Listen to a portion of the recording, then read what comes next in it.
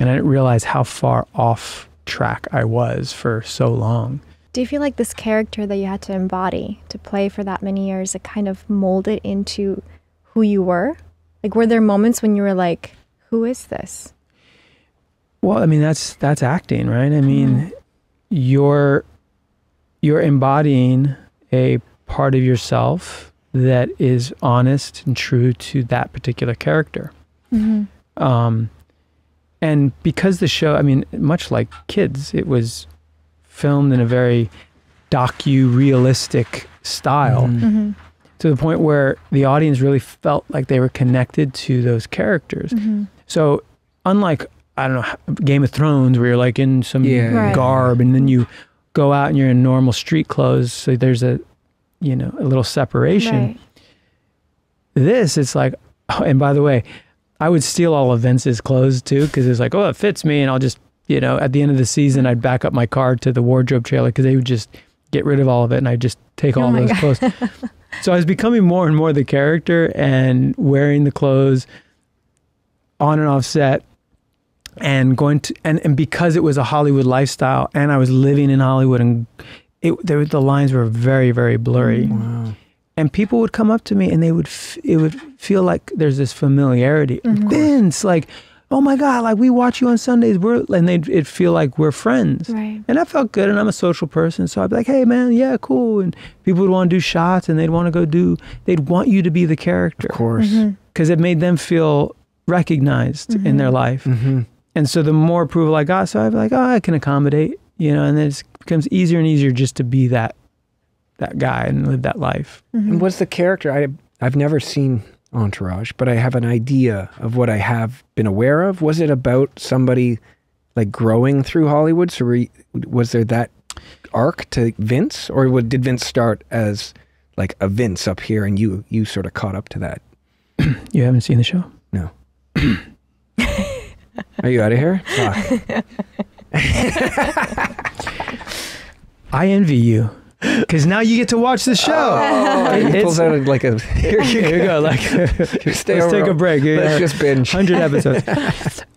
It's actually a really fun show. It's a lot of fun. It just melts in your mouth. There's short episodes and they go by really fast, so you can just watch dozens of them at a time. It was a good era of TV, like when TV was really, like, I remember people that were really into it.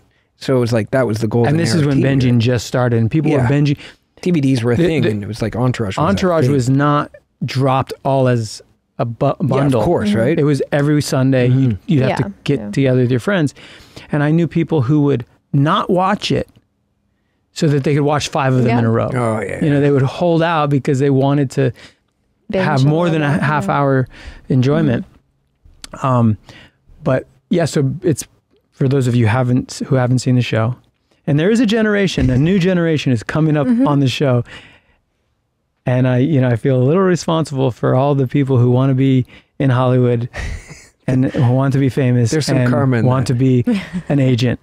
I'm sorry, I take responsibility, but it's about a guy who's a famous actor, and he keeps it real because he brings all his friends, and he shares the lifestyle with his best friends.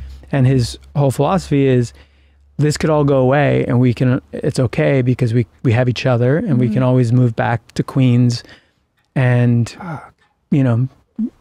be homies. So a lot of parallels, like New York guy. Yeah. Well, the whole cast was from New York. Okay. Oh, which I think added to the chemistry. Yeah. We were all East Coasters. I mean, not New York necessarily, but New York and the tri-state area. Doesn't sound as sexy. The tri-state area. Yeah. I wonder, Adrian, did you have any real friends? Like, are there relationships that you continued? Hold on, like in the group? No real friends. In the Entourage. Yeah. Did we become friends? Yeah. Are you still seeing them?